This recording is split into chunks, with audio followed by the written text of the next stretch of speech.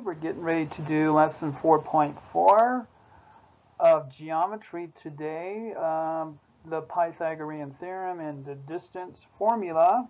If you need more materials for this course, email me here and I'll get right back to you. 4.4, the Pythagorean theorem and the distance formula. 26 points here of classwork, and then 6 points here of notebook taking. This is part 2 of this lesson, 4.4. Before you use the Pythagorean theorem, now you use the distance, midpoint, and slope formula so you can compare points of interest on a map.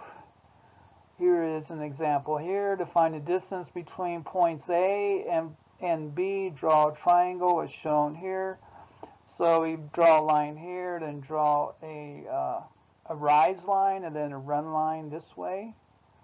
And then we can use coordinates to figure out distance. The distance between points A and C is the absolute value of the difference of their x-coordinates. Points B and C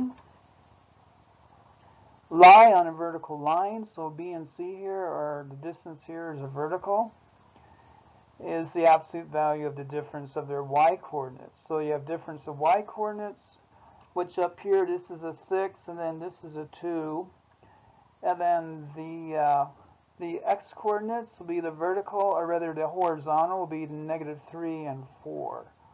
So that would be your distance there of that.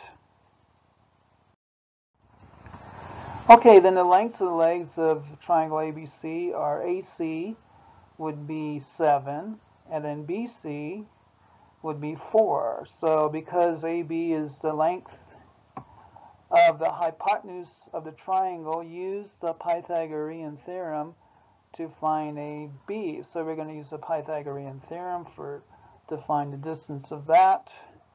We know AC and BC. We plug that into our formula here, and we get the square root of 65 would be the length of AB.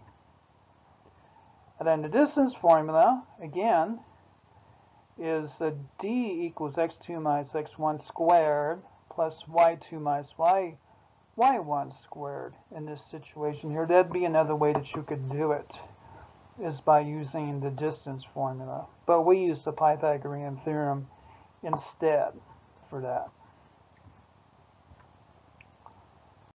Okay, now, wait a minute. We're going to go through that again. To find the distance between points A and B, we can use the Pythagorean theorem here, is what we did. And we also used the distance formula to find that as well. So you can use either one. If you can't make a right triangle, then you can use the distance formula for that. Okay, example 1, finding the distance between 2 points. Find the distance between 6, 3 and 5, 7. I mean, you can plot points here. Here are your 2 points here. 6, 3 is here, then 5, 7 is here.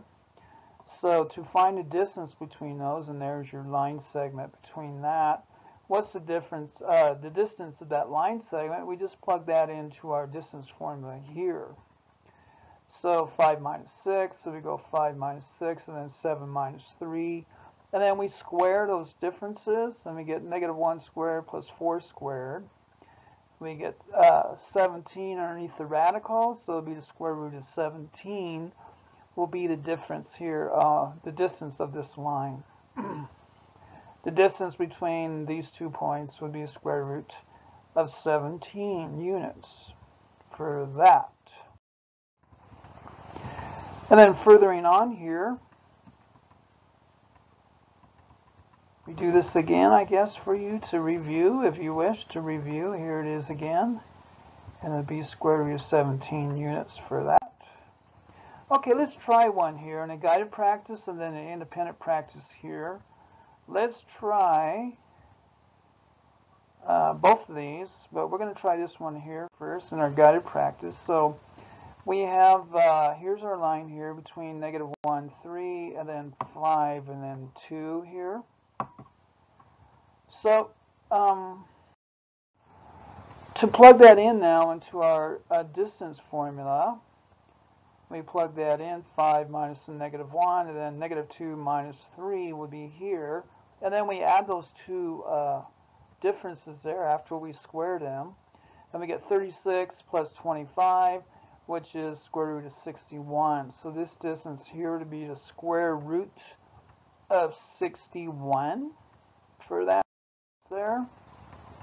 Example 2, using distance formula. We have a bird watcher who uses a grid to photograph and record locations of birds feeding on the ground. The grid is the location of a bird. How far apart are birds A and B? So we want to know how far apart these two birds are here of A and B. So to find that, the coordinates are 3, 2, and 7, 5. This is 3, 2, and then this will be 7, 5. We have our two coordinates here, so we can plug that into our distance formula, and then we have 7 minus 3, and then 5 minus 2. We square those differences, and we get 4 squared plus 3 squared. And that would become the square root of 25, which is 5. So the distance between those A and B are 5 feet. That's an example of using your distance formula. Let's go into a guided practice now for that. Example 2, how far apart are birds C and D? So we have this bird here, then we have this bird here. How far apart are these two birds? And then down here you have yours. Find the distance between B and C for you on your independent practice here. Okay, so to find this distance here, again we use our distance formula, 1, 7 and 9, 1. So this is 1, 7 and then 9, 1. So we plug that in. Here's our distance formula. So we have 9 minus 1 over 1 minus 7. And then we square that difference. We get a squared plus negative 6 squared, which is 64 6, which is, guess what? Square root of 100, which is 10. So the distance here would be 10 feet, I suppose, is 10 feet. So that would be the solution to that. And that's 4.4 part 2. If you need any more materials, email me here. Thank you very much.